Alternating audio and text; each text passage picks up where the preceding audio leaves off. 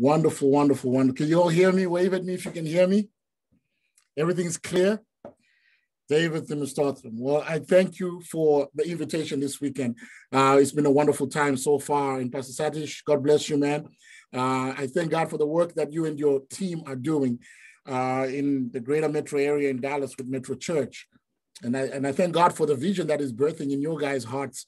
I felt in my heart the last time that we spoke, the last time that I was able to spend with you, that I believe that you guys are standard bearers. And that means that you have to kind of pioneer and step forward as almost a prototype in certain levels of advancing, you know, the local church, particularly the East Asian local church in the United States, just to get out there and do what you can, knowing that others are watching. And as you begin to succeed, they're going to follow suit because people are looking for an example. And it takes courage, you know, to do stuff that is trend setting and standard bearing. Somebody's going to do it. Today, we talked about stepping up, and I believe that you as a church are doing exactly that you're stepping up. For those that shared, Bettina, thank you for that beautiful testimony. Absolutely, absolutely amazing. I thank God for what he's doing with you and Linson, and that he's elevating you guys and just promoting you. Always begin where you are and with what you have, right? And for Stephen and Stacy, wow, man, wow, wow, wow. God is doing some great things, and I just... You know, for me, that's the blessing for me is when I hear these amazing testimonies of what God is doing. Then I know that our time was not futile, but our time was fruitful together. The last time that the church called this holy convocation, this holy get together. Again, I insist that the last time that we spoke, we said there was a song that was going to come out of Metro. I'm waiting for that song to come out. You that are in the worship team, you that are musical, just get with the program. Watch what God will do. Amen. You'll never know until you take the first step in obedience. Then God does the rest. So we're discussing leadership, and I might do the unorthodox thing again. I know that I'm usually pressed for time, but I do want to hear from maybe 3 people based on what you've learned so far this weekend. What has stuck with you? What has the Lord been saying? Can I have 3 people unmute themselves and just respond? Keep it short. Amen. Who's going to go first?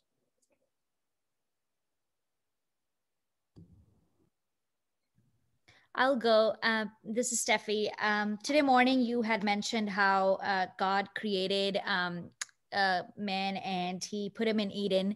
And although he created it, he gave man the job to name the animals. And I liked how you said that God does something, but he doesn't complete it because he wants us to be part of the story. And he wants us Amen. to do the part of the work as well. That's it.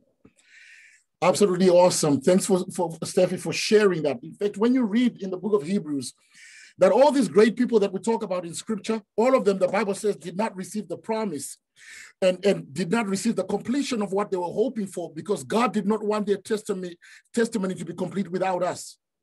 Amen. So Abraham never got to see the birth of the Christ or to experience the fullness of what was promised because God in his mind said there's a generation that is yet to come that I want to be the one that takes this entire story into the end zone.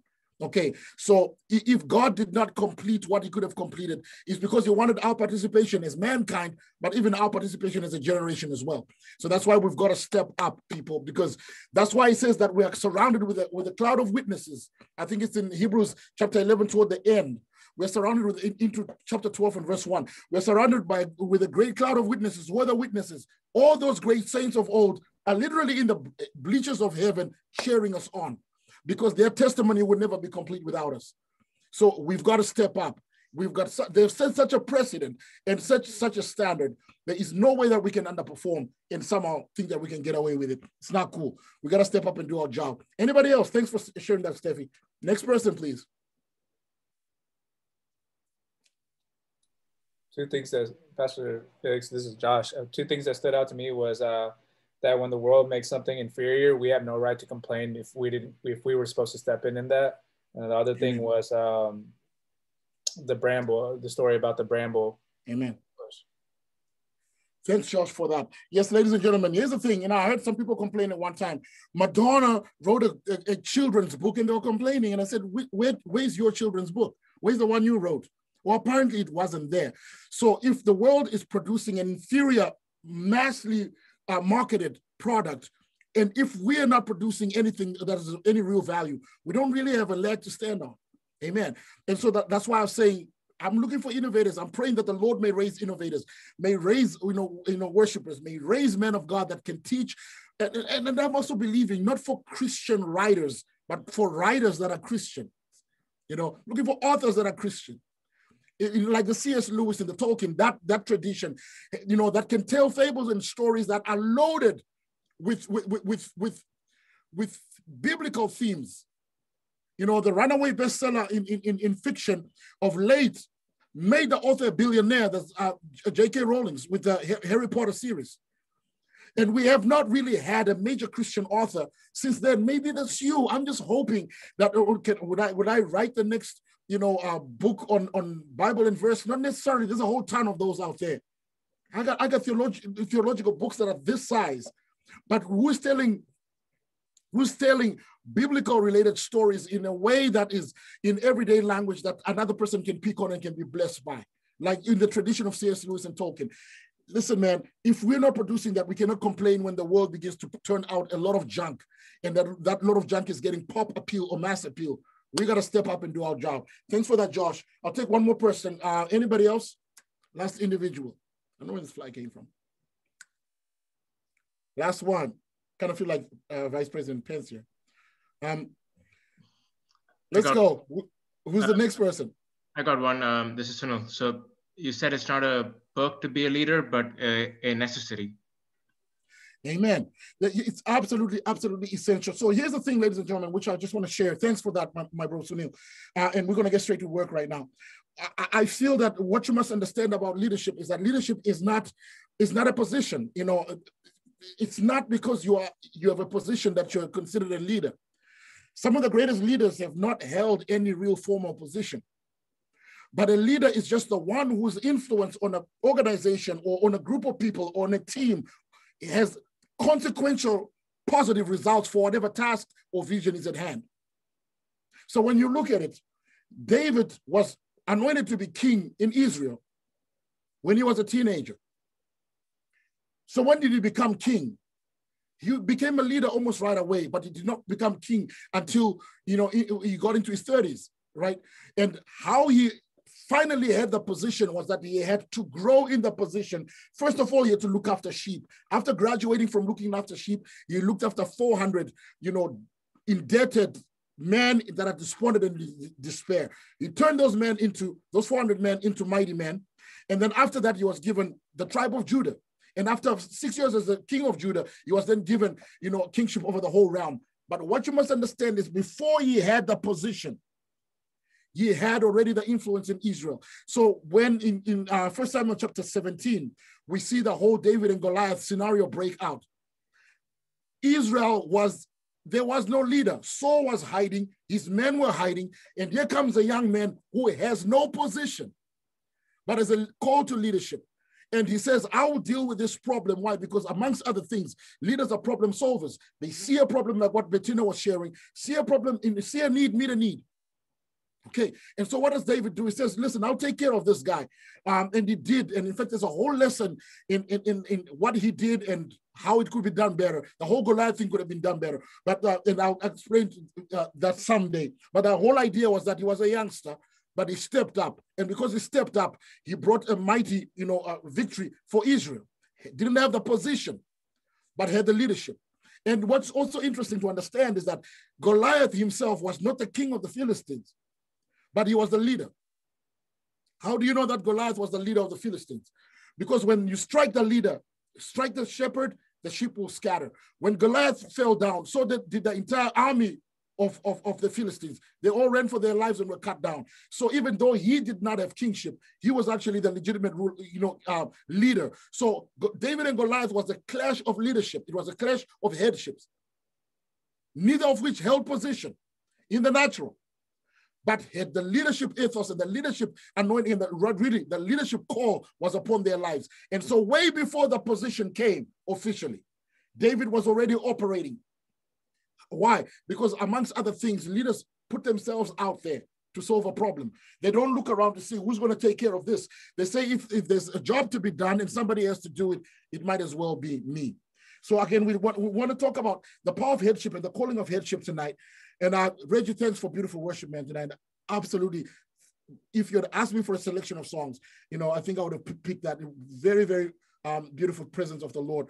And I want to deal with something that I began today earlier, but just didn't have a chance to really explore.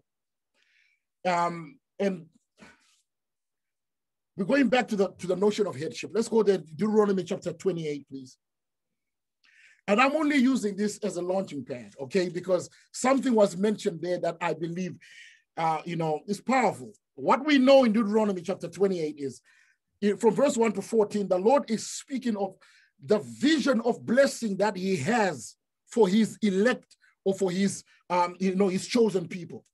And so I hear a lot of people say, well, my brother, why are you claiming Deuteronomy 28, verse 1 to 14? Why don't you read all the other verses about curses?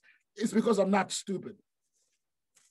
Why am I emphasizing on the curse when I should invest my mind on understanding how the blessing comes? Amen. It's a lesson for another day. A lot of people talk too much to the devil, man. We get into church and the first thing they begin, Satan in the name, why are you talking to him? God is right there and you still got time to have a conversation. No, or center your conversation with God, man. And when you do that, something powerful and something special happens. I cannot believe this. I'm going to go Obama on this thing. Oh, it didn't work. Sorry about that, guys. The whole idea is this. I said the Obama thing because he once clapped and he caught a fly, literally like that Kung Fu master. So the whole thing that I'm saying right now is simply this, is that when we're talking about headship here, Deuteronomy chapter 28, verses 1 to 14 is God's intent for his elect. Let me just share a few verses and go to my main point. He says here, now it shall come to pass if you diligently obey the voice of the Lord to observe and carefully all his commands, which I command you today, that the Lord will set you high above all the nations. So literally he's saying that when you walk in accordance with the ordinance of God, there's an elevation that is coming. He shall set you high above the nations of the earth. So it is really the blessing of elevation, or what you might call the blessing of promotion. Now then it says this, he begins to speak his intent. This is what they were invited to. And this is what our being engrafted into this tradition. Because of our faith in Christ, we are engrafted into the same tradition as well. Look at what it says here. It says, and all these blessings shall come upon you and overtake you because you obey the voice of the Lord your God. Blessed shall you be. And that term blessed really means empowered shall you be in the city. And blessed shall you be in the country. Got it. Blessed shall be the fruit. He says, blessing shall come upon you. Blessed shall you be in the city. Blessed shall you be in the country. Blessed shall be the fruit of your womb. Thank God for Stacy and Stephen, right? And the produce of your ground and the increase of your herds and the increase of your cattle and the offspring of your flocks. And I, as an African coming up, really needed to know that the Lord wants to expand us, not only in our prayerfulness, which is what we talked about, that some of us are so amazingly spiritual and prayerful. And so we're great priests, but we're horrible kings. Because when we talk about kingship, it has got to do with how you handle business on the planet, how you handle work on the planet. What do you produce? What do you create? What do you manage? And so now the invitation here is this. The Lord wants us to be blessed in the country, out there, and also in the city. You see that there's a call into elevation. He's talking about, so your basket and your kneading bowl. Blessed shall you be when you come in. Blessed shall you be when you go out. The Lord will cause your enemies to fall before you. They'll come at you one way, flee before you 7 ways, etc. Then we get to verse 13 where I want to make my case. It says, and the Lord will make you the head and not the tail. And you shall be above only and not beneath. So again, you and I understand that this is metaphoric speaking, right? That I'm going to make you the head and not the tail, meaning you shall be the leader and not just the follower. The Lord is enabling you to be a person that moves in a dimension of leadership. That was the call of Israel, which was then realized in the church, which Bettina made reference to, is that when I was teaching the last time, we talked about that, how the church, he says I think it's in Luke chapter 16, is it or Matthew 16, on this rock I will build my church. And the term that Christ used for that is the ecclesia. And ecclesia is not just a collection of people. No, it is the city leaders, it is the magistrates that sit at the city gate. So the minute that Christ even spoke about the church, he was really speaking about what would then become the leadership of the planet. Now, remember what I said in the beginning. Even though the church may not have held natural position of leadership, that ragtag group of individuals with some of the greatest influencers that this planet has ever known. And so within their short little lifetimes, they had infiltrated their known world with the gospel of Jesus Christ and were changing the culture until the culture of Rome, the empire that crucified Christ, was bowing its knee to Christ. Something had happened, which is what? Which is that this ragtag group of individuals were the head and not the tail. The tail is just following what the empire says. The head is when your culture and your values begin to determine the values that others enjoy. Now notice how the early church did it. They never enforced by forceful legislation the change of heart that led to Rome coming under the banner of Christianity. They just modeled Christian behavior in such a powerful way that the Romans began to desire what they had. Something Stephen said.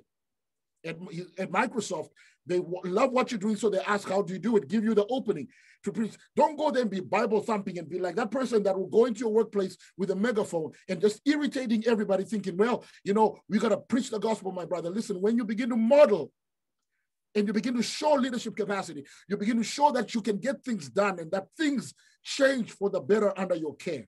They will come and they will ask you, how in the world do you do that? Then it gives you an opportunity, you know, to begin to share that I have a secret. Okay, I have a secret. The source of my wisdom is not just the fact that I read books, and I read books. I don't just read Christian books, I read books. But that's not the source of my wisdom and my understanding. My source of my wisdom, even my interest in the whole world of understanding and knowledge and wisdom, is coming from God. I heard Dr. Miles Monroe say this before he passed away. What a lot of people don't know about Miles Monroe is that Dr. Miles Monroe was not just a preacher or the pastor of the largest church in the Bahamas. You know, Miles Monroe was a consultant to about 8 third world governments. He also worked with the Sony Corporation. And one particular time, he speaks of how he was in Japan speaking to the team of leaders that were part of the Sony Corporation at that time. And they're like, listen, man, everything you're telling us, we've never heard, we've never read it in the books, in our management books. Where is it coming from? He gave him an opening to introduce them to Christ, took an altar call, and a bunch of these guys got saved. My whole idea is this: why we're asking people, look at how Jesus won the disciples. He says what? Follow me. That means that he set such an example that they desired to be what he was, to go where he was going, to be of the same belief system as he was. Why are we trying to invite people to something that we are modeling so incorrectly? What I mean by that is this, and I've been seeing it. Listen, I've been yelling at some of my preacher friends here in the United States.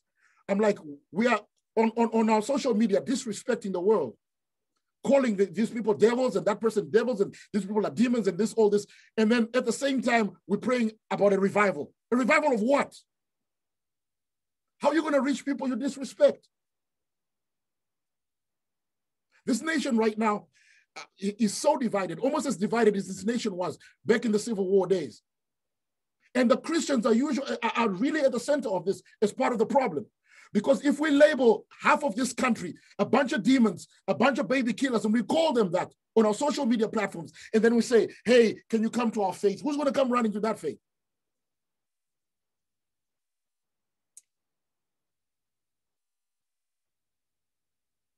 A friend of mine, a lot of Hindus began to come into the neighborhood where they were. And his beautiful wife was talking one time and she was like, oh, you know, we got all these Hindus that are moving in and, you know, they're doing all the, you know, the festival of lights, et cetera, et cetera. And I was trying to catch the tone like, oh, am I supposed to be upset about that? I'm sorry, because I think that's an amazing idea. That you got a whole bunch of Hindus, so you don't have to go there, they're coming to you. Come on.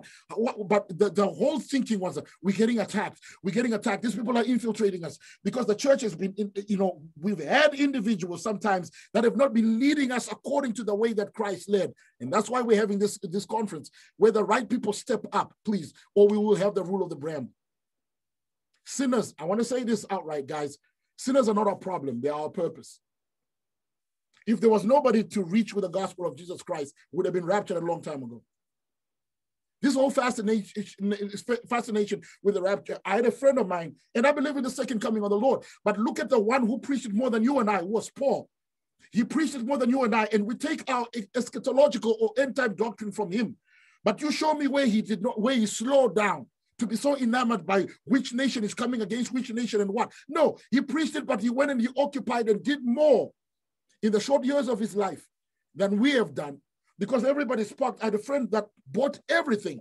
That I think it's Perry Stone. He had a library and had spent almost $100,000 at that time of all these products of all Hal Lindsey and all these, eschatological teachers.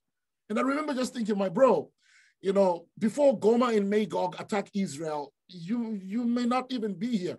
Here you are worried about what's going to happen, and every little world event you're wondering, I gotta go to this Jonathan Kahn, and maybe I'm touching on your favorite folks here. I'm just saying that where there's a fascination that takes us away from our function, because we're just waiting to see what the next bad thing that's going to happen. Then the church is without leadership. The church I grew up in told me Christ was coming back in 2000. So imagine the kind of vision that was invested in us. We did not see anything beyond the year 2000. So guess what? 2000, 1st of January, 2000 happened and nothing happened. Now, all of a sudden, we started scrambling to try and figure out a vision. There's a great need. What if the Lord tarries? Why is the Lord not coming right now in our time? Well, my brother, we've never been closer. Here's what I know.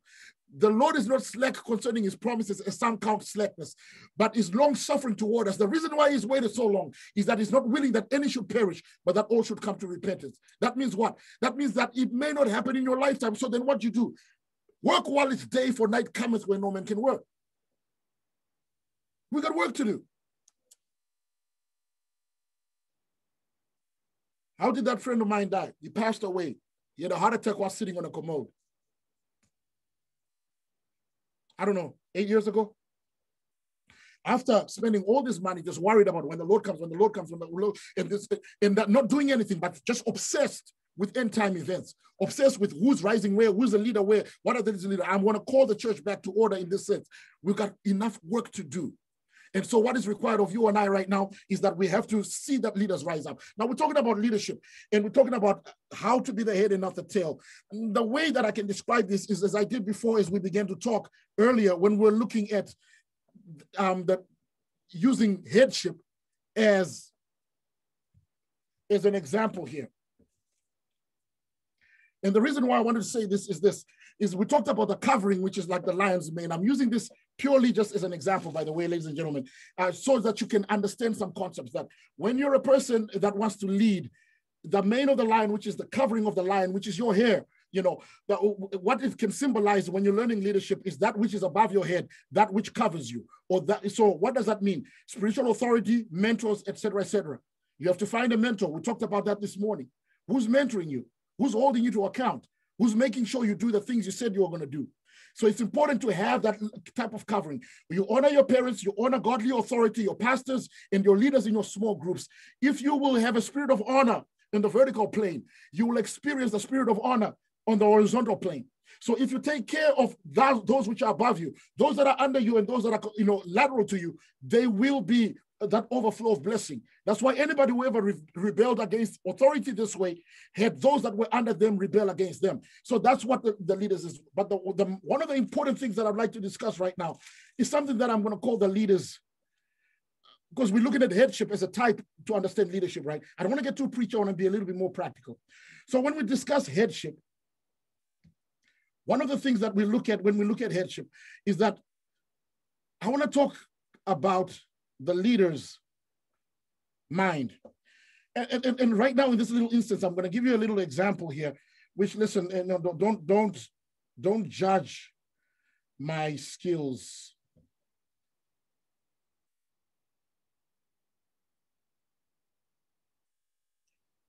I want to show you something here. When we're talking about headship in this, what I call the leader's mind. Now, by the way, that's a little picture of you. Okay, that's a little picture of you. And come on, where are we? And that's your head, that's your body. So there'll be limbs attached to that. The one thing that I want to make real clear so that you and I understand is that when we're looking at our head and we're looking at who we are as people, our thinking, how we think matters. Amen. How we think matters. So the question becomes, well, how do I think? Because the quality of our thinking is like this. When you look at scripture, here's what you're going to find out. that whether it's Proverbs chapter 23 and verse 7, as he thinketh in his heart, so is he. There's a lot of people that want to lead, but don't have quality thinking. Here's also what's important. It says, as he thinketh, but then it says, in his heart, so is he. So what does that mean, as he thinketh in his heart? As you begin to dig a little bit deeper, here's what you find. In scripture, you're going to see teachings concerning body, soul, and spirit. And it comes all the way from the book of Genesis, where here's how the creation, the act of creating man happened. God created man in his own image and according to his likeness.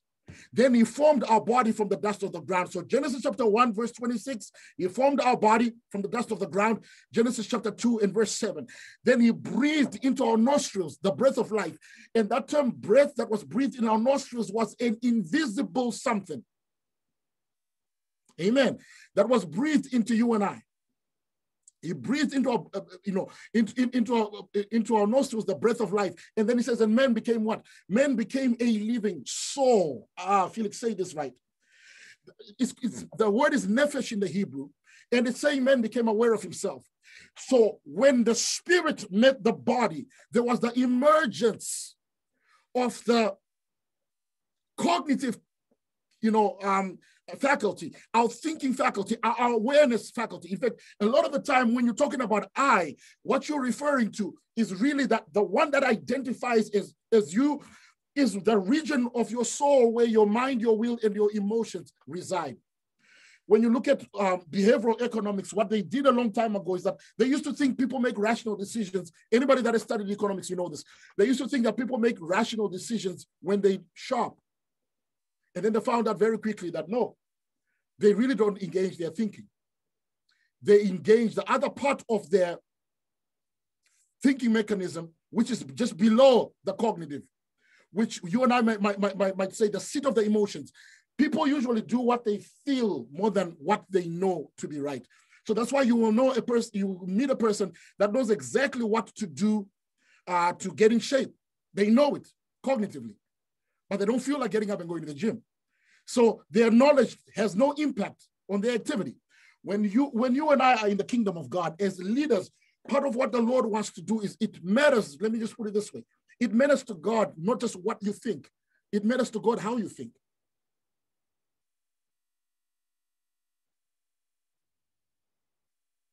What does Paul say in the book of Romans chapter 12?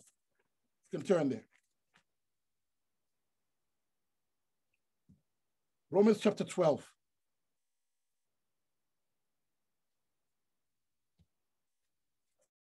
I beseech you, therefore, brethren, you guys know the story, by the mercies of God. And I want to slow down here because I really want to emphasize this before we get too far. I beseech you, therefore, brethren, by the mercies of God, that you what? That you present your bodies as a living. Now, look at what it talks about, that you present your bodies. Okay, so this is your corporeal reality, the tangible part of you, as a living sacrifice, holy and acceptable to God, which is what he called your reasonable service. Others say your spiritual act of worship. He says, and do not be conformed to this world. And he says what? But be ye transformed. How? By the renewing of your mind. So Paul says, do not be conformed, meaning don't be cut out of don't be a carbon copy of the world and the way it does what it does, but be transformed. Oh, God, help me. How do you get transformed? By the renewing of your mind. What is one of the most vital things you can do as a leader to be the head and not the tail? Have to ask the quality of your thinking.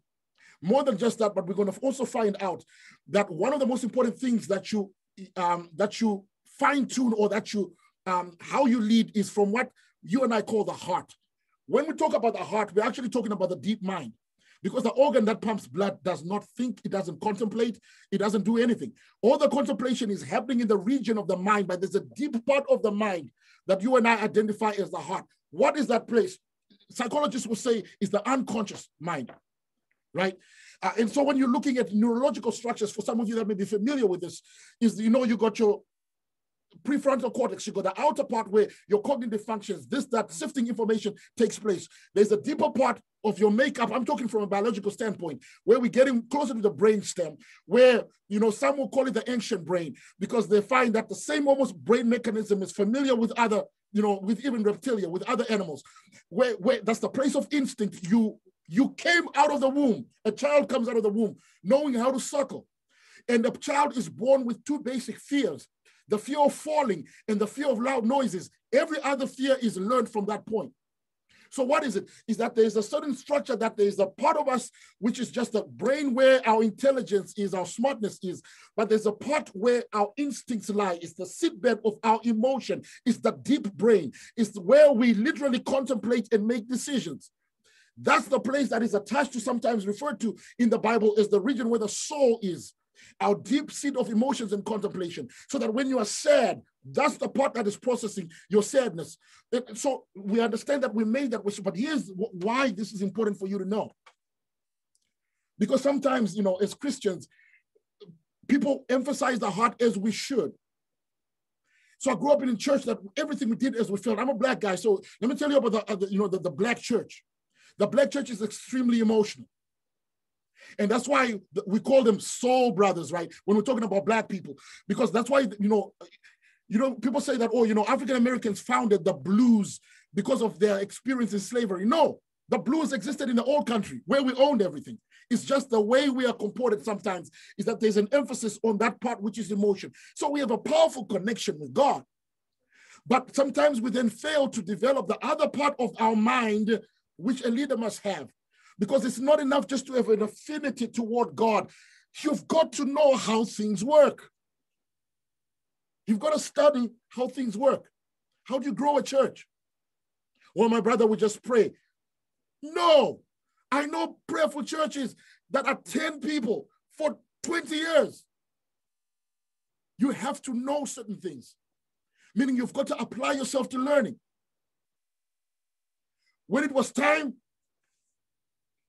to build the tabernacle of Moses, Exodus chapter 31, I want you to see that the genius of the Holy Spirit. Let me slow down here. The genius, I'm going all African and get emotional with you guys, right? The genius of the Holy Spirit is this, is that the Holy Spirit is not only a genius at connecting us with God in what you might call the ecstatic connection with the Father. And I live on that. One of the first things I do as soon as I wake up is I kneel before the Lord. And sometimes I kneel long enough until I feel the touch. I rarely like to prepare a sermon unless I'm enraptured in his glory. I want to feel his presence, right? And all of that is beautiful and all of that is powerful. But here's what also must happen for you and I. And please, take this for what it's worth. What is also necessary for you and I is that we've got to become people that figure out how things work. The church I grew up in, we had a sign, and I think I mentioned this to you guys the last time, we had a sign on an empty piece of land. Here stands the property of the future, or the future building of the Pentecostal Assemblies of Waterfalls. That sign was there since I was in the first grade. It was there during the second grade, before I was a Christian, because the church used to meet in my old kindergarten school. I left Africa for the United States in 1998. The sign was still there. Was there a church? No. There was just a very old sign that spoke of a church being there one day. Why? Because people have this magical thinking that says, just because I prayed hard enough, I'm just expecting things to manifest. No, you've got to become competent. You have to know how to manage things and how to administer. You know what I found out is the key to growing churches? Great administration. What is that? Great organizational skills. My pastor is probably one of the most powerful preachers I know, but our church was not growing. Right across town was an American guy called Pastor Tom Dishell. And his church was called Rhema. It's now called Celebration Center. If you can go and watch and look at Celebration Center in Zimbabwe, their auditorium and their running is bigger than most of the places that you see in Dallas. In one of the poorest countries on the planet, that's what Zimbabwe has become. So I asked Tom Dishell a long time ago, I don't know if he even remembers this. I said, Pastor Tom, how is it that you You guys are growing and we're not, and we're powerful. Our worship, man, in my church, whoo, my God, we touched heaven. Church wasn't growing. Nothing was thriving. You know, we had no feeding program, none of this. And then here's what Tom just told me. He says, Felix, I found out that one of the greatest gifts that the Lord can give is really a gift that touches on the cognitive, meaning he just teaches you how to run things. So as a young guy, he moved to Zimbabwe and he used to preach for Scripture Union, riding on his motorcycle going from school to school. When he found out this, he dedicated himself to learning order, to learning structure, to learning how to put the right people in the right position, and to learn how to motivate them. All of that is a skill that is learnable. We asked the question earlier, are leaders born or made? Every leader is born. Great leaders are made. Because whether everybody already here is a leader, whether you have a position or not. The only question is if you're a good leader or a lousy one. Okay, great leaders, if you look at the way the Lord dealt with all our great leaders, whether you want to look at Abraham, it appeared that he put them through a crucible of what you might call a process. In lack of a better term, it appeared to be a leadership school that lasted for years. So that the person that then stood in the position that was prescribed was not the same person that left the original position. Abraham leaving the Ur of Chaldees, moving into Palestine and blessing that territory in such a powerful way. David being a shepherd boy and then becoming the king of Israel, Judah, then the king of Israel. And then then bringing Israel to what is considered to this day is golden age. There was a process. It didn't happen overnight because there are certain things that he had to learn along the way. And all of that part of learning has got to do with engaging quality thinking. Luke chapter 2, verse 40 and Luke chapter 2, verse 52. And the child grew in wisdom and knowledge. What is that? Growth. What is that? A learning curve. Meaning what? Is that the quality of Christ's thinking when he was 7 was measurably different from the way he thought when he was 30. Why? Because he learned via a learning curve. What did Paul say? He said, when I was a child, I thought as a child, I acted as a child, I thought as a child. But now that I've become a man, I'm putting away childish things. Why are you saying that? My brother, my mind has grown. I've expanded my capacity in my ability to think. Ladies and gentlemen, can I be honest with you? You know, I dug into for a number of months, a few years ago, even fairly recently, just trying to understand thinking from a neurobiological standpoint, not just from a psychological, but from the biology of thinking. And so, you know, I read Daniel Kahneman's work, and his famous book is Thinking Fast and Slow. Listen to a bunch of his lectures, and amongst other things, for lack of a better term, they say that the majority of people are very quick to come to conclusions about any body of information without vetting it and truly testing its plausibility. And you know what? I've lived long enough in the church to know that is sometimes our problem. We are too quick with the amen before we get Berean, which is what? I heard this information. I apply my thinking to it to see if it lines up with Scripture. And now that it does, now I take it in. A lot of people have no filtering process. And I watch it with our politics. They say this, they say when you stand in the presence of a charismatic man, because people sometimes wonder, how can people as sophisticated as the Germans, you know, have a thug like Adolf Hitler literally rise up in one of the most sophisticated nations on the planet and do the things that he did. Here's what they say, that when you're in the presence of a charismatic individual, that your cortical functions, the part of you that thinks and weighs information, I don't know about whether, no, that part of you levels down, it shuts down. Then your limbic regions light up, which is the area of your emotion. And so you're not really hearing them, you're feeling them. And because you're feeling them, you're not vetting to see if what they're saying is true. And it's very important to learn how to think. There are too few people thinking for the rest of us. And you want to be a leader, here's what they say, 1 in 9 people decide for the other 9 what they're going to do, where they're going to live, what they're going to wear, how they're going to trim their beard and their face, or what they're going to dress and what's in right now. 1 in 9 make the decision for everybody else. Everybody else just jumps in and thinking. Why? Because thinking is hard. Have you ever worked manual labor and you felt tired? Have you ever worked on a complex mental problem and you felt more tired than when you're pushing weights? Yeah, why? Because the thinking faculties consume a whole lot of blood glucose. Why do they do that? They do that, ladies and gentlemen, because thinking is not easy. And so what ends up happening is that for a lot of people, they allow other people to do their thinking for them. And because of that, they never really develop their mind. Here's what Paul says, right? He says, according to this is 1 Corinthians chapter 3, verse 10, according to the grace that was given me as a wise master builder. According to the grace that the Lord gave me as a wise master builder. What does it mean that you're a wise master builder? A builder just does not expect God to move wonderfully.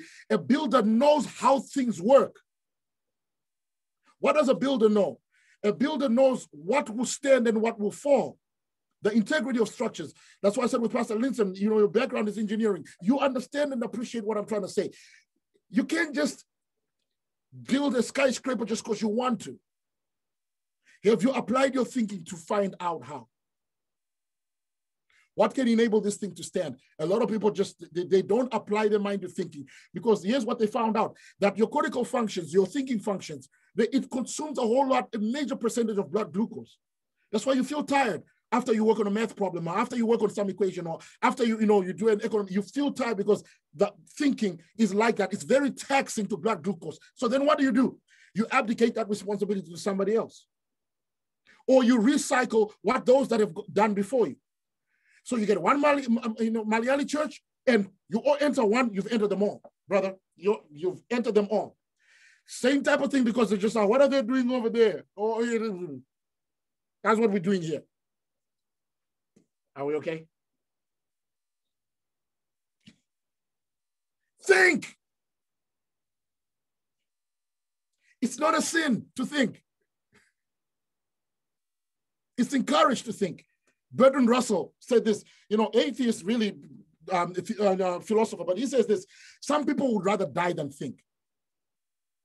And I've seen that, it happens, because thinking is not easy.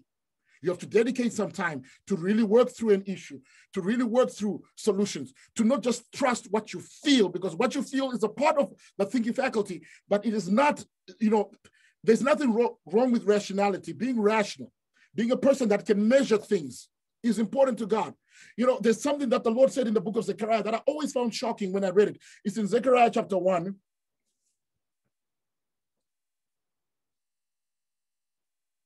And around verse, let's go to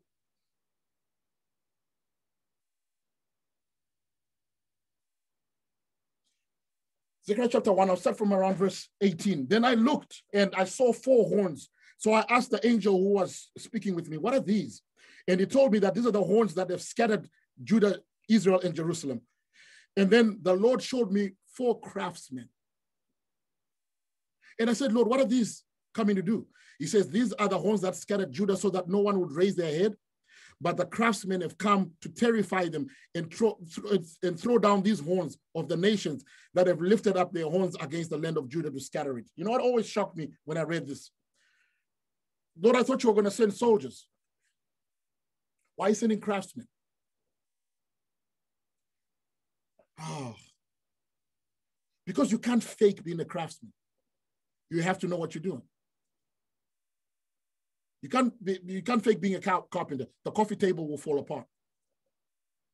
You have to understand how, joints work. You have to understand how, how to plane and how to make sure that the wood is without knots. You have to be able to look at the integrity of the wood. You have to be able to know how it works. You have to know, you have to have a principle that measure twice and cut once. Don't cut, then measure. So what is it? It's a skill. And I want to emphasize on this because sometimes we over-spiritualize everything.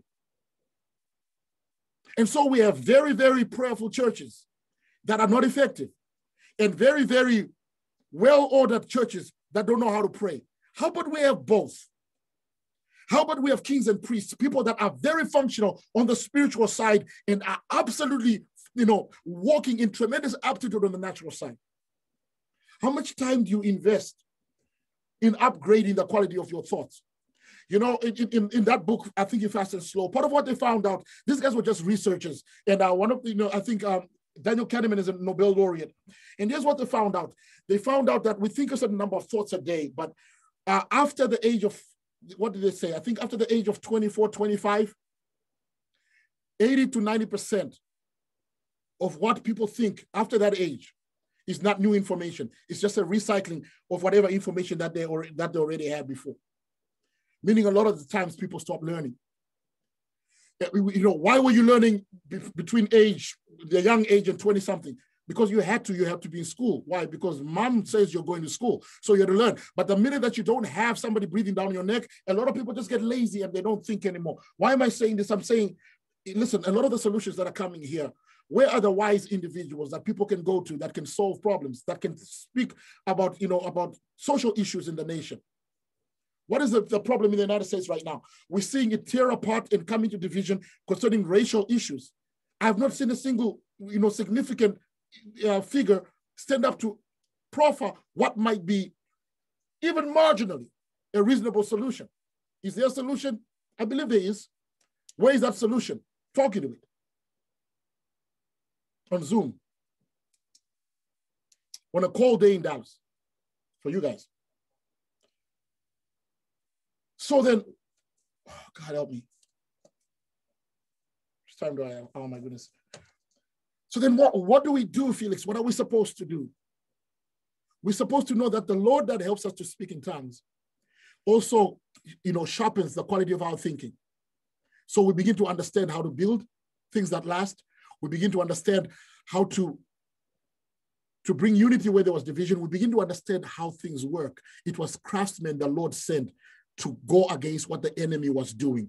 That means he allowed thinkers that learned their trade via an apprentice program that now knew how things work, how structures work. The Lord says, go and terrify the enemy, because the enemy's attack, a lot of us think that the enemy's worst attack is the nightmares we have, or this demonic this or this demonic that. No, the enemy's real strategy is the systems he puts in place. What's hurting your city right now are the system the enemy puts in place. So if you don't have systematic thinking, how are you going to come against the system? Well, my brother, we're just going to sing very loud. Okay, now we sang, if the walls come down. No, we're going to go Jericho march around the city. I love that. I'm a prayer walker. But are the problems yet solved? No, somebody has got to say, Father, with the situations in my generation, here's my mind, Lord. Help me to think in a way that produces solutions. A lot of the times, whenever you propose a new way of doing things, you immediately get resistance. Do you know why there's usually resistance to suggestions of anything new? Because it requires people to think differently than what they were thinking before. They're not pushing against the idea. They're pushing against the work it takes to think. Have you ever been in that committee that I don't care what you suggest? The answer is always no. But we're thinking of doing this as the youth. No. Now listen, I don't know any specifics, so don't go after the youth and saying, they haven't told me a thing. I don't know any specifics, just in case this is coincidental. But my whole point is this: usually people that are just quick to say no, they're quick to say no because they don't want to apply the hard work of thinking. So they constantly think of why something should not be done, as opposed to looking at how it can be done. How it can be done, that's the function of the craftsmen. The people that have developed their know-how.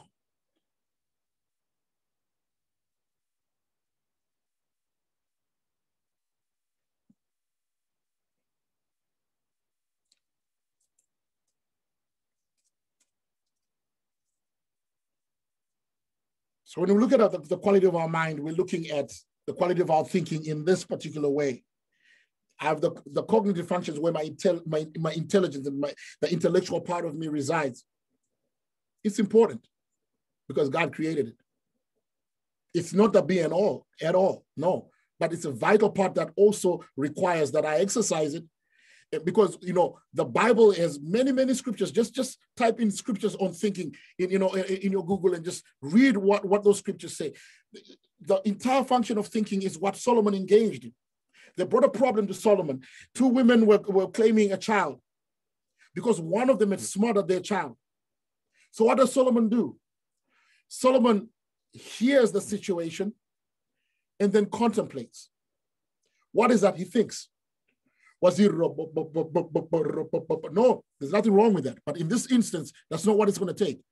You have to think. So in thinking, an idea comes to him. And he says, oh, okay, listen, take that child, split the child in half. And immediately the child's mother says, no, it's okay. You don't have to kill the other woman is like, yeah, kill that child. And so Solomon says, that cannot be the mother. He was able to come to a conclusion because here's the thing. When he asked God for wisdom, God did not just give him supernatural wisdom. If you read what it says concerning Solomon, it says Solomon's wisdom, when the Queen of Sheba came to him, it says Solomon's wisdom, the entire scope and the range of his wisdom is that he understood about the moss that grows between the rocks and about the cedars of Lebanon, about the big trees, meaning what? The moss that grows are the, at that time, they were the smallest plants they could observe. And the cedars were the biggest plants they could, observe. So he had taken the time to learn that entire scope of information from the smallest to the greatest. He did not enter into wisdom because he sat down and he just prayed about it. He entered into wisdom by studying. He applied his mind to knowledge and understanding. Are we okay? What they need on your job is a solution provider. What they need in the marketplace, what they need in the city of Dallas right now is a solution provider, a person that can look at it, that does not give pet answers to complex problems. Christianese. To really, really complex problems. Lord, may you raise a generation of Christian thinkers. Because that's exactly what, like right now, I'll give you an example. What's our plan for the next 5 years? Collectively as the church here in the United States. What's the big idea? What's the big plan? Oh, we'll just see what happens, brother. In the meantime, Mercedes-Benz already knows if they're working on the concept of one of their cars for 10 years from now. They're working on the concept as we speak. We have not even projected our mind beyond dinner.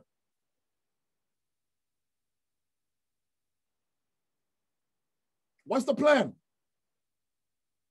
What's your life plan if I was to have this conversation with you? Hey, what do you see yourself in the next 5 years? Oh, whatever the Lord wants. That's a cop-out of a person that refuses to think. And then you think that you can hide behind the fact that it sounds spiritual.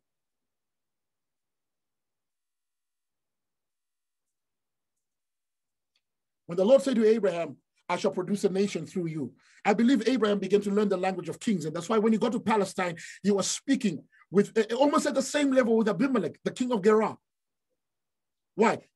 He knew he had to be a statesman because it had been revealed to him that his calling is to produce people that operated at a national level. Why was he praying for the cities of the plain of Sodom and Gomorrah? Because he already saw himself as God saw him. So he was already thinking at that frequency.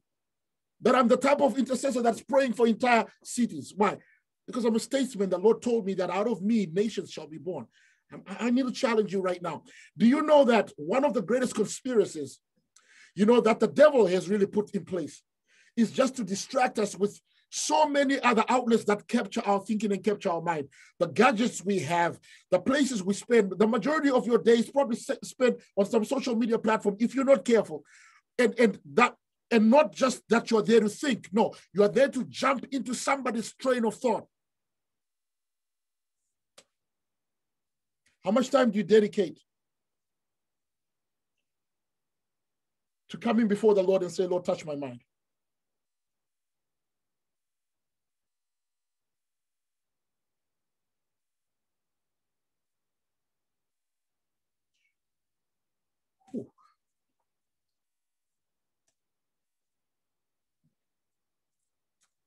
Are we okay? I'm almost done. I just do want to challenge you because listen, if you're going to want to lead, please be good at what you're about to do. Well, I'm not good at it. Put in the time. I want you to just look at the difference between David and Saul, just so you can see. I want you to understand how these men were comported. Why was God attracted to David? Because David possessed a learning curve. How do you know that David possessed a learning curve? He had two particular skills he knew how to do. He knew how to work a sling, and he knew how to play a harp and lyre. What does that mean? You're not born with those type of skills. Those are skills you attain by applying yourself to learn something. From the neurological standpoint, what does that mean? It means you learn the anatomy of that particular skill, and then you do what is called deep practice. What is deep practice? When you do it over and over and over again perfectly, until literally in your neural pathways, something's called myelin hardwires your ability to do that thing because time was dedicated to learn a skill. Please, can any one of you tell me one thing that Saul was good at? One thing that he had mastery over. Anything. There's no... David left how many writings? A shepherd boy. Saul couldn't even write one page of anything. No, but he loved being in power. He loved the exercise of power. But really, when you look at it, was not a quality thinker, left nothing of substance on the earth except a story of a tragic biblical hero that started well and ended bad.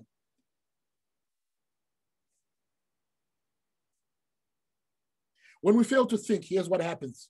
When you read 1 Samuel on, and this breaks my heart, guys, because I've seen this happen within the church. People that just don't know how to bring the best out of people. And okay, maybe you're the troubled childhood and maybe you grew up in a home that was bad, but you're not in that home anymore. You're a grown-up person with your own house. Break away from those old habits and learn something new. Learn how to treat people better. Learn how to bring the best out of people. You don't just wake up with that ability, you apply yourself to that. So when I started preaching, here's what was, I used to stutter a lot. I still do every now and again. Do you know what I did? If you came into my car at that time, and I was driving a beat up old thing that I call the Spitfire, because it will go slow, then you will just hear this boom in the back, and some smoke, and then it will take off, man. So I used to call it that. But if you went into that old thing, the cassette player that you would listen to is language tapes. Why? Because I knew I had to master English. Why? Because I'm going to speak in English. I can sing some of your guys' songs. Why? It didn't happen by magic. I had to apply myself to that. Why? Because I want to learn your culture if I'm going to be effective to you. And all of that takes time. It takes time. So none of that you're born with. You have to learn. And you have to learn because you value knowing and you value wisdom and you value understanding. You apply yourself to knowledge. So here's what David, he showed a proclivity to learning just by the fact that he picked up an instrument that he wasn't born with it, but he had such mastery that he was one of the best in the land, that when the king wanted to play, somebody to come and play, they said, we know somebody who's really amazing at this. They said, oh, so this kid not only knows how to look after sheep, not only knows how to protect them with a sling, not only knows, but he can also play a harp, and he's also an amazing soldier. Well, because the anointing was on him. No, because he learned. The anointing came to fetch him. Because what? The Lord here's what the Lord says to Samuel. Go into the house of Jesse. Why? Because I found in his heart, rather in Jesse's family, David, a man after my own heart. Does it mean after God's beating heart? I told you that the heart is really the deep mind, the place of deep contemplation. This kid, the frequency of his thoughts, very similar to mine. Why? He protects the weak, and so do I. I see that in him. Look at how he took care of that sheep. That's what I would do in that situation. I would go after that lion. And in fact, my son is going to go after the lion that has grabbed the lost sheep, and he's going to break him just like David did. And that's what Christ did on Calvary. The Lord saw himself in Jesse's boy, in the way he thought, the quality of his thinking. Watch what he does with broken people. Send him 400 of the... Hey, which are the brokest guys we have? Send them to David. Let's see what he does with them. David figures out how to bring the best out of this mighty man. And then the Lord comes up and he says, I'm going to choose disciples. And he goes and chooses a ragtag army of the worst people. And what does he do with them? Changes the world. Why? He says, I see the pattern of thinking in this boy, and it's similar to mine. So one way or the other, in his seeking the Lord, in his loving God, David had not just had an experience with the Father, he had run into the mind of the Father, and he had allowed his thinking to be in the same light and the same frequency as the thinking of God. Are we okay? I'm challenging you. If you're working with children, or Felix, I'm working with kids, figure out how to move them. When I did VBS for IPC Hebron in Houston, they had me speak to the little tykes. And all I had to do, I remembered the first job I had in ministry. Sunday school teacher. What did I learn from Sunday school? I learned that you have to be dynamic to hold the attention of toddlers, because their attention span is like a second and a half. So you have to change the set quickly, and you have to get them involved, get them engaged. Thank God that was part of the training ground. So that what I do right now is to say, how deep do my roots run? Stuff I had to learn, man. I picked up Willie George books and find out, how in the world do you work with kids? Boom, had to learn it via learning curve. Today I can go and teach Sunday school. It doesn't bother me at all. I enjoy that. But I remember I used to petrify me, like, how in the world am I going to speak to these little animals? And the Lord just says, when you have a heart, you learn, you figure it out. Well, brother, that's not my gift. Yeah, that's a cop out of a person that won't apply themselves to learning. What do you mean it's not your gift? Whose gift is it to clean toilets? It's nobody's gift, but somebody just does it because it has to be done. There are certain things that are done just because I will learn how to do it well because it has to be done. Are we okay? I know my time is probably up. Pastor Linson is like, dude, can you, how am I doing on time, Pastor Linson? You're 2 minutes over. 2 minutes over. Okay, I'm going to take another 5 minutes and I should wrap it down. Hey, you invite me once a year, you're going to get it all. So what is my encouragement? My encouragement for you and I is that the quality of our thinking,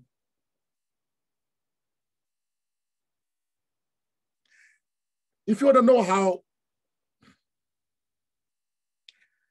when you read Psalm 119, and there's evidence that maybe David wrote it, even though there was no name of the writer of that particular long psalm, but there's evidence that it could have been David. And amongst part of the reasons why people say that is Davidic theology is kind of seen in it. So there's sometimes this thing that maybe it was David that was in there, but all you see is a person that is applying their mind to not just learn the word of God, but what is the word that is repeated time and time again? Your precepts. What are the precepts? Is the underlying philosophy behind what you do. I want to know your precepts, meaning I just don't want to know what you do. I want to know why are you doing it that way. What is that? It's the person who's applying themselves to deep understanding. It says, I cannot wait for the day to break, because at that time they didn't have electricity, right? I cannot wait for the day to break so I can be back in the word of God.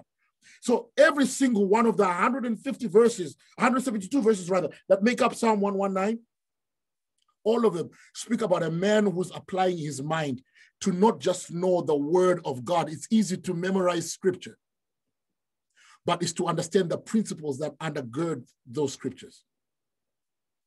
Because the principles that undergird those scriptures are the very same principles that hold the fabric of creation together.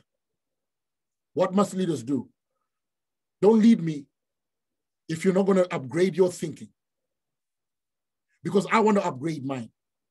And I don't want to end up just working under somebody that refuses to think, and I have to do all your thinking for you. So if you're going to lead me on that path. Let me know that you're studying. Let me know that you're expanding. Whatever. Listen, you don't have to be brilliant at everything, but in that area where the Lord has entrusted you, go for mastery. Go and just be the best you can be in that field. It's important. Why? How do we do that? It's because here's what leaders do. If you think at the same frequency as the people that that are supposed to follow you, then really what qualifies you to lead them? Are you just a leader by the draw, the pick of a draw? Or are you a leader because there's something about the way you think that you edge yourself ahead of the pack so that you can set a pace and a tone of quality thinking? So how do you do what you do now? Christ said to his disciples, follow me. So he then exemplified a different way of thinking. That's why the Bible begins, the ministry of John the Baptist and the ministry of Christ begins by these two words. I'm closing my Bible so I don't get carried away. I'm done for the night. Repent. What does repent mean? Change the way you think. For the kingdom of heaven. It's metanoia in Greek. I thought repentance was asking God to forgive me. That's confession. And that's asking for forgiveness. It's not repentance. Metanoia is a Greek concept. It's very deep. It has got to do with reshuffling the way you think. Why did it say change the way you think? It says because the kingdom of heaven is at hand. Why should I think the way I think? Because the kingdom is at hand. It is a radical way of thinking.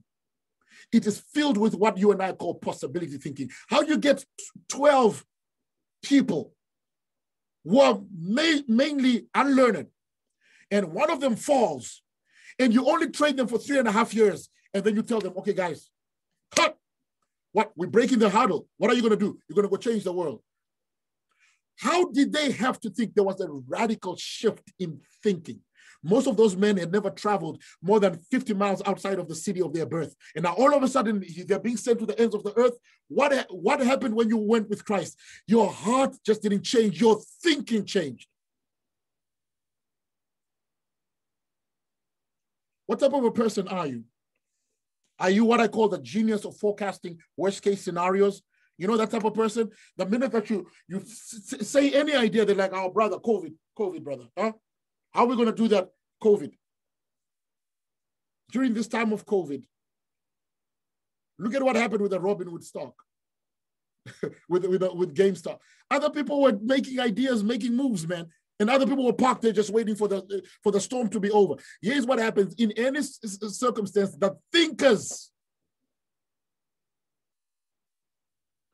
It says, "Blessed are the meek, for they shall inherit the earth." Can I tell you what that actually means? Meek does not mean, oh, the lowly on heart. No, meek means those that are strength under control. What is strength under control? Is discipline. What is discipline? So it's what does discipline? How is discipline so powerful?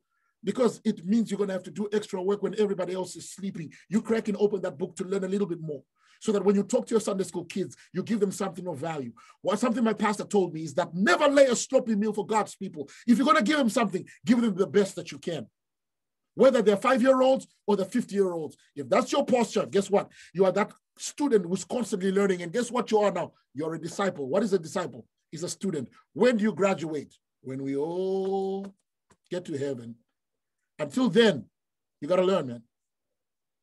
Are we okay? I want to pray over you because we are in a new season that is going to require upgraded ways of thinking. Maybe let me use that word.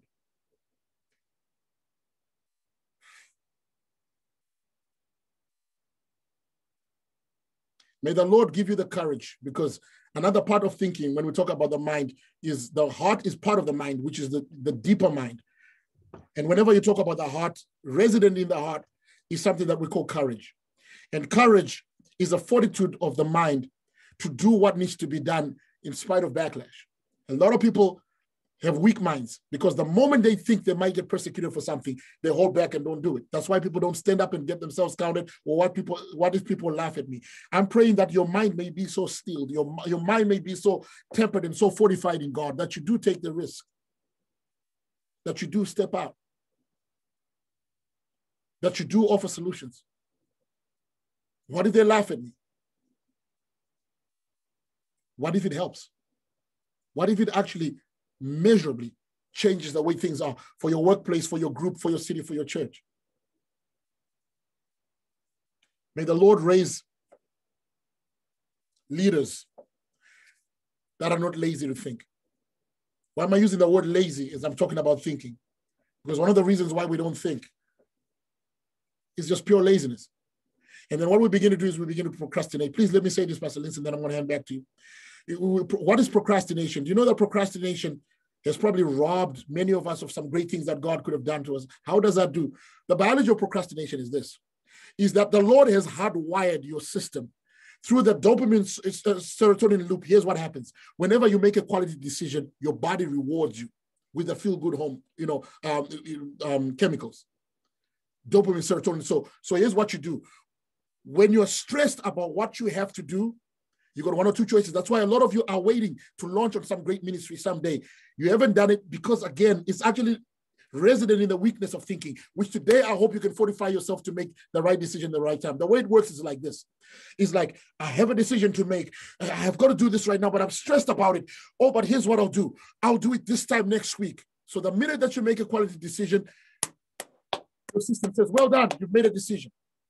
So what happens? The stress rises up next week when you're about to do it, and you're like, oh, really, I got to do this. I'm stressed about this, but you know what? I'm going to do this time next week. And your body says, oh, you made a decision. Every time you make a quality decision, your body rewards you. And so before you know it, a year has gone by. And the thing we said we're going to do has not yet been done. It affects all of us. What am I asking of us as we depart tonight? I want to pray for you, if you don't mind. I want to pray that the things that the Lord has embedded in your heart and the things that He's called you to do, the visions that He's given you, it's going to take courage. It's going to take breaking the spirit of laziness in thinking, because a lot of those things have to be planned.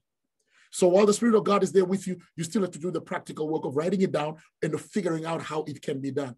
That's an entire process that's going to be taxing to you. But I pray that the fact that it's hard does not give you an excuse to not do it. Father, in the name of Jesus, I thank you for your people. And I thank you, Father, for this moment that we can spend in your presence. And Father, I'm just asking for all of us that we want to lead, but Father, may you touch our mind. And Father, may you make it okay for us to think. Sanctified thoughts, God-ordained thoughts. I pray, Father, for the anointing that was on Daniel to provide national solution. I pray, Father, for the anointing that was on Joseph to provide economic solutions. I pray right now, Father, for the anointing that was on Bezalel, the anointing of craftsmanship, of building things that last, that are beautiful, that are excellent. May that anointing be upon our people, and may they touch our mind even now, so that what we produce in the journey that we're on right now, as Metro Church, as the children of God, as whichever ministries that are represented here, that what we produce may glorify you because of the touch of excellence that it has. Father, we commit our thinking to you. We want to love you with all of our heart, with all of our soul, with all of our mind. Help us to learn how to love you with our mind, how to love you with the quality of our thinking. Holy Spirit, you are the Spirit of wisdom. Touch every mind even now. Energize every mind toward a solution orientation. And may you be glorified in that in the days of our life, Lord. You will enable us to reveal the genius of God based on the quality of our thinking. We dedicate our entire thinking faculty to you today. In the mighty name of Jesus. Yes, God bless you. Thank you.